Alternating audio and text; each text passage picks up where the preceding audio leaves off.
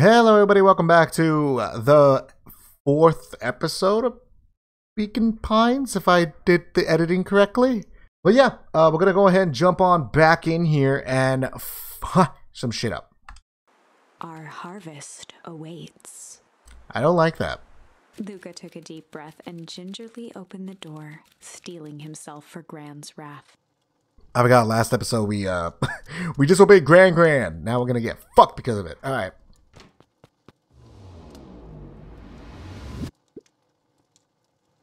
Gran, I'm home.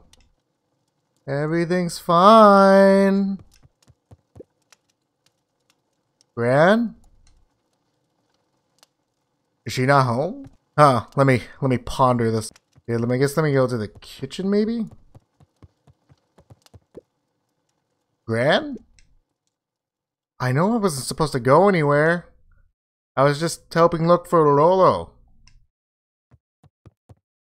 Gran? Oh? Not out here. Strange. Is she... Gran? Roxy came over. She was worried about him. So I figured you wouldn't mind if I helped look for him. Turns out Rolo is safe and sound.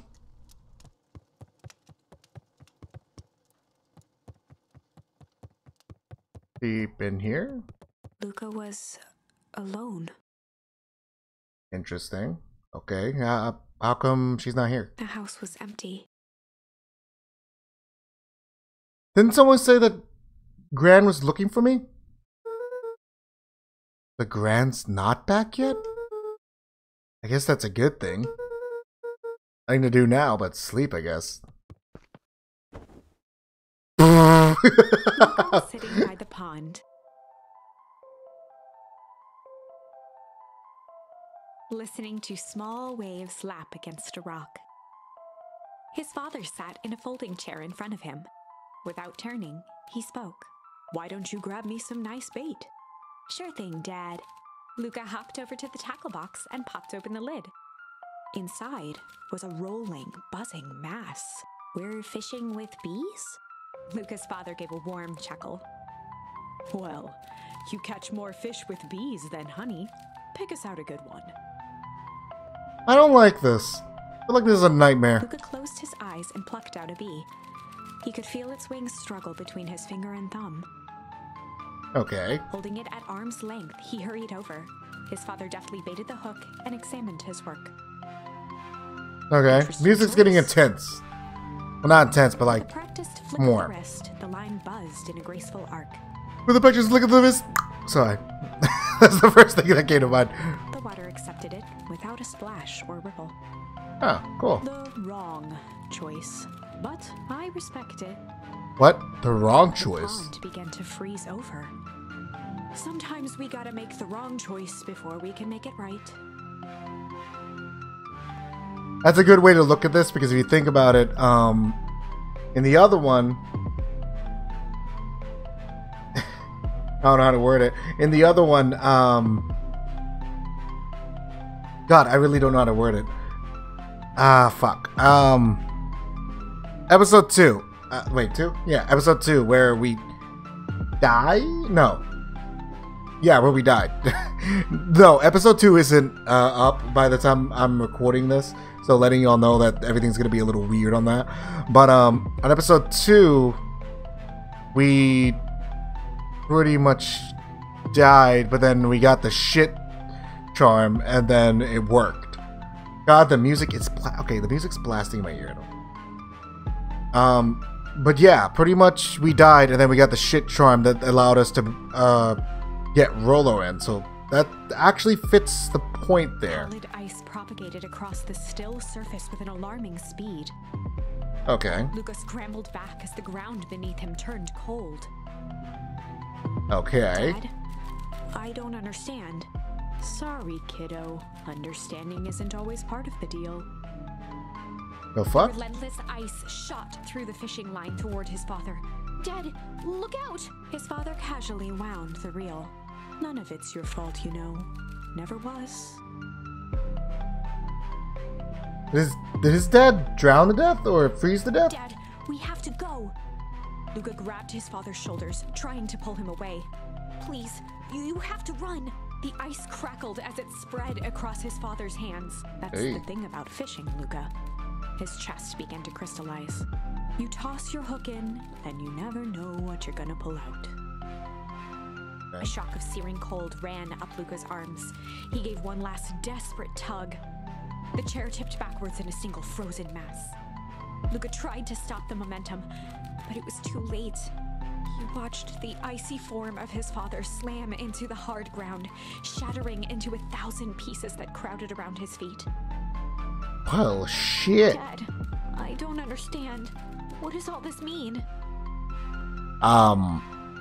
You killed me, son. The rustle of leaves was the only reply. Oh, it's fucking doing it again. Lucas Whoa. struggled to focus on the walkie-talkie. Look at the fucking outside. Dude, that looks sick though. Rolo? Faintly, he could hear Rollo amongst the noise. Luca! Rolo, is that you? Luca! There! Rolo, it's the middle of the night. Luca! Thank God! Listen! I don't know how long this thing will work down here. He wasn't found. Down here? Rollo's voice was coming through more clearly now, but some words were still just static. Listen to me. Someone grabbed me yesterday. What? The man in the hazmat suit? It was blah, blah, blah, blah. Took me to some sort of blah, blah, blah, blah. I think I'm underground. Underground? Are you okay? Kinda. You seem more interested in blah, blah, blah, for now at least. Mr. Kerr, and you made it back. Mr. Kerr said you made it back home safe. Kerr? No! Blah, blah, blah. Trust. He's... I don't know. Hold on, someone's coming. Went silent. Rolo? Rolo, where are you? Luca held still, waiting for a response. Can I go His back? pounding heartbeat marking the passage of time. Okay. I think they're gone. Getting worse. I can barely hear you, man. Rollo's voice began to fade. Losing signal. Not much time. Mission control. You need to... There, treehouse. I don't know what it says. I'm trying to... climb up like the With treehouse. that, the signal died for good. What was he trying to say about the treehouse? What's at the treehouse? The antenna! He wants me to use the antenna to get to the treehouse to get a better signal. Rolo, you Luca genius. grabbed the walkie-talkie and sprinted to the treehouse.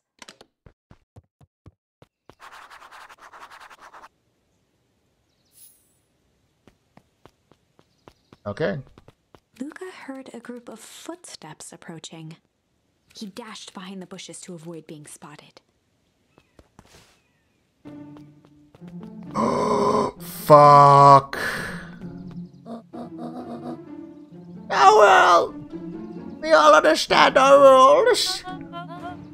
You can count on me. I still think we need more time. This wasn't the original plan. Mr. Tolliver paused, shifting his eyes to one side. Interesting. What plan? We're all in danger now. In danger of what?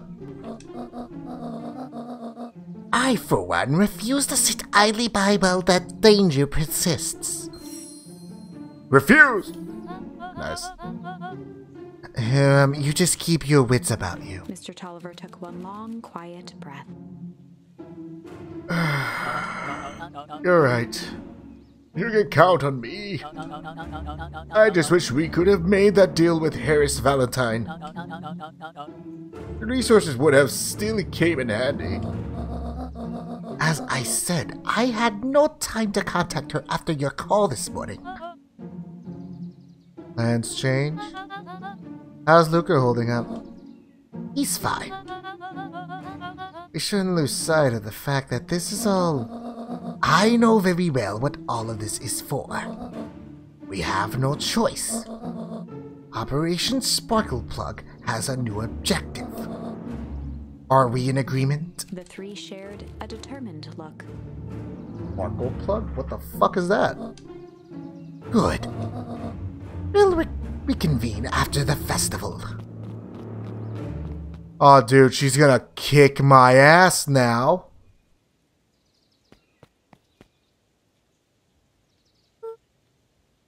Man? Why are you meeting with Mrs. Fraddle and Mr. Trolliver late at night? Hey, Luca! Oh, you son of a bitch! Don, you scared me, you goddamn, my grandpa probably heard that shit. Oh. How long have you been there? Oh, just a few minutes.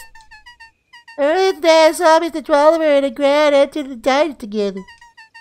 When my shift at the newsstand was over, they still hadn't left.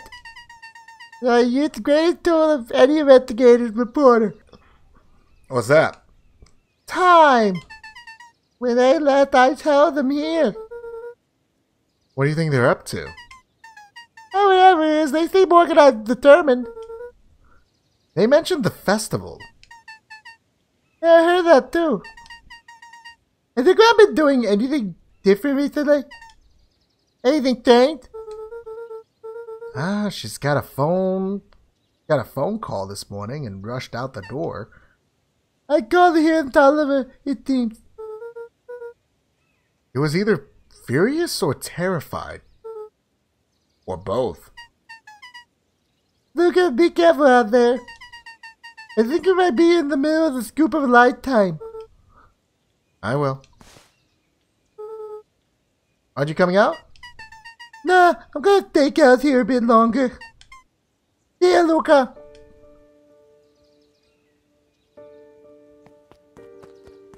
Interesting. I did it! I changed the sign! Splendid. Did anyone see you? I don't believe so. You were right. It was simpler to just rearrange the letters. Odd choice for a prank, though. In situations such as these, odd is good. The two boys shared a mischievous grin. I can't wait for everyone to see the big reveal. Yes, it should be quite memorable.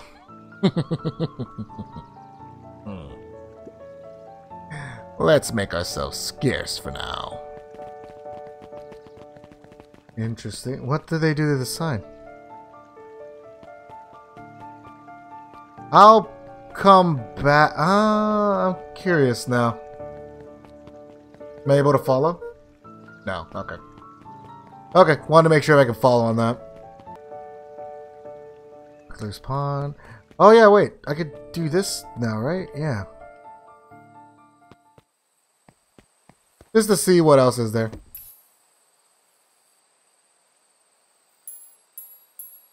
Five, six. Aha! Okay, so I got the last ones. Luca wrapped some tape around the hook. Hey, you never know. The fuck is that? Got a bunch of big words written in it. Let's see that. We regret to inform you that your application for property rights, with respect to the Beacon Pine CBD and surrounding area, has been rejected. Who's that for? Applicant Valentine Estate. Good. Good. Oh. Interesting. Oh, so then there's way more. I thought it was just the 6. On the line. Sometimes the best stuff is at the bottom of the pond. Go.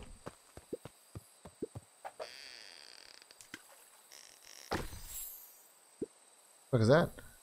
Malice 80 proof whiskey. Hard liquor for a hard man. Best leave that be. Takes a real piece of work to leave something like that lying around. Alright, that's it, right? Yeah, that's all I can do. Lights are on, so I guess Rolo's in there. Huh? Yes.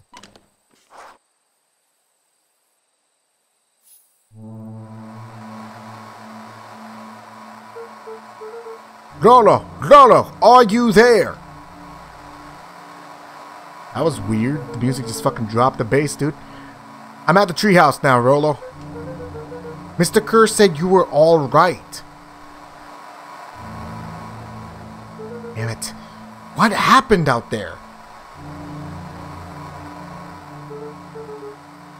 Dang it, Rolo, where are you?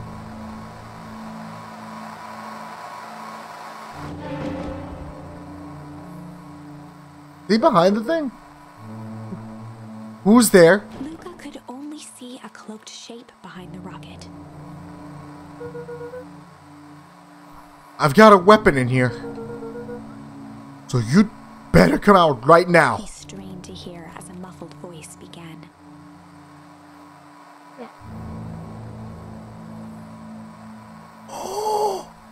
Oh my god, is that Iggy? Weapon. Who could do something that already dead? Fear gripped Luca's throat. Who are you? I don't recognize me. I cannot recognize myself anymore. Luca stared at the ground for a moment, trying to place the dampened voice. The figure shifted slowly from behind the rocket, revealing itself to Luca.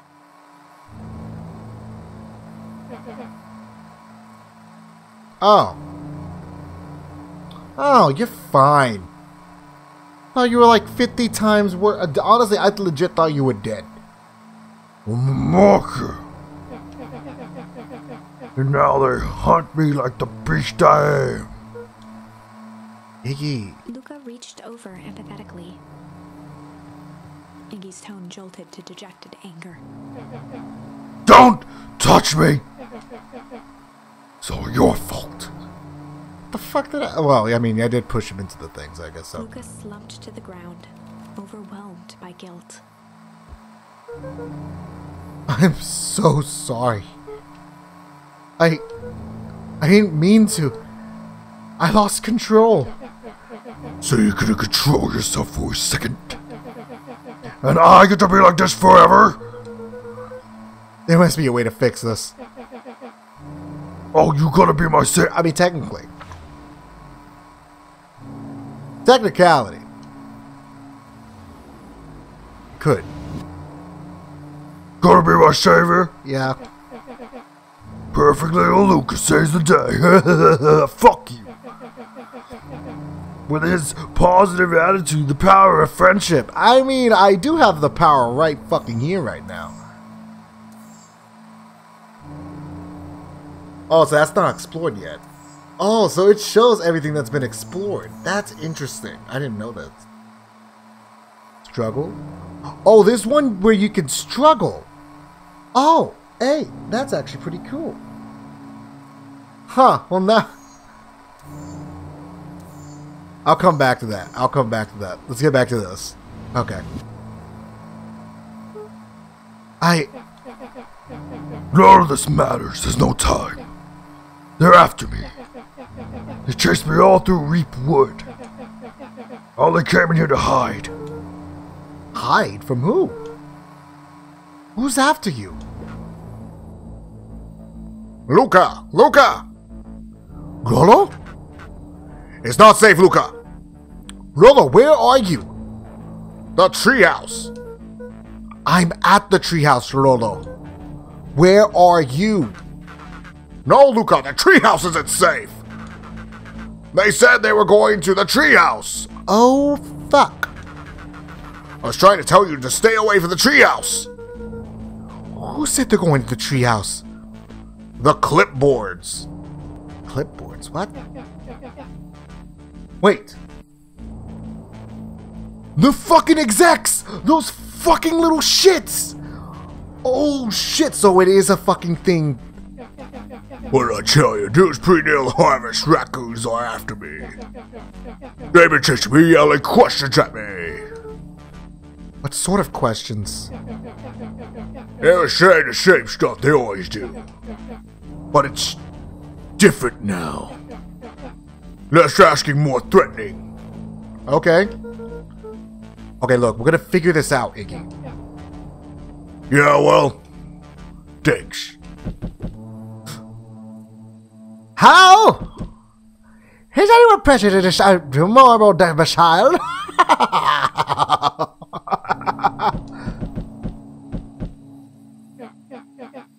Crap, they found me. Luca, what's happening? Okay, don't panic. You stay here and I'll see what they want. What the fuck? Ah, Mr. Van Horn! We would love to hear your thoughts. Do you have time for an informal chat? Will it be brief? Your time is valuable to us. Be down just a sec. Of course. We have a problem. Luca, you gotta get out of there. Who's out there? Is it them? Yeah, it's the clipboards. A bunch of them. How many? God, maybe all of them. And yeah, you were right. They're saying the same stuff, but with the creepy knob cranked to 10. My Chunga gave me a present. We would love to hear his thoughts. Yeah. Run! Iggy slumped to his knees. I don't know what to do. I'm just so tired. Luca, what do we do? Luca grabbed the walkie-talkie and headed for the window. Follow my lead. Luca and Iggy climbed up the back of the treehouse to its roof, where Rollo had constructed his MCDC, The fuck is that? the Mission Control Defense Cannon. Okay. From behind the crowd of clipboards, William Kerr strode forward, a warm smile on his face. Iggy, there you are! You gave all of us a heck of a scare! Go away, just leave me alone! Actually, I feel like I should do his voice normal now. Yeah, just go away! Just leave me alone! Oh, sure you gave, but no can do. Don't worry now, we're here to help. Help? Then why were you here chasing me? Luca, can you talk some sense into your pal here? Just look at him, he's not well. What's wrong with him? Why did that gunk do? What did that gunk do to him? Oh, that's a very honky big question, Luca. All you need to know is that he's sick. He's real sick, Luca. I just need you to let us up there and take care of him. You told me Roro was okay, that he was back at his place, resting. He is! Poor fella just got a little lost. That's a lie. That is hurtful, Luca. That's a hurtful thing to say, Luca. Hurtful thing to say. I thought we were buddies. Why? Because he lets you ramble on like a wackadoo? Nobody likes you, you creep. You do have a creepy ass smile, not gonna lie to you. Kerr's smile faltered. Why don't you pop on down here so we can have a face-to-face? Yelling like this is gonna give us all a heck of a short throat. And who watched that? Luca's grip tightened on the MCDC. What did you do to Roro, you liar? Oh, shucks, Luca. The only teeny hiding here? I told you that he was at home. He is resting, and he is perfectly safe. For now, at least. What happens to him next is up to you, Luca. Look around! You're in quite the pickle, and I am the only person in the whole wide world who can help you. You get to decide how this ends. Fuck! Luca's mind raced. He was caught in a trap. What do you do when there's no hope? He wiped his cheeks with a sleeve. What are you gonna do, Luca?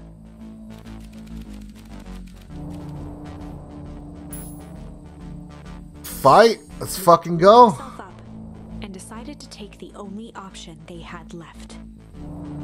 Fight. He swung the mission control defense cannon around, aiming it confidently at the smirking face of William Kerr.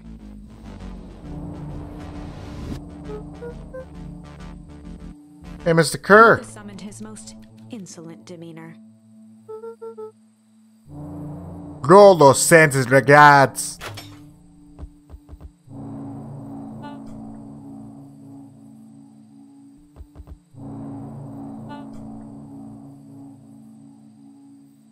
Hey, that was uncalled for. Then a little rude. And just plain unsanitary. Luca, I really did think we were good pals. What a shame that it comes to this. Kerr turned his back on the two boys.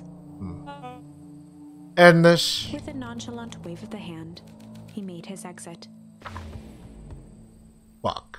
As the clipboards began to slowly advance on the treehouse, Luca looked to Iggy with resignation in his eyes. The end. That escalated quickly. Big time. Maybe discretion was the better part of valor here. Let's put a pin in this for now.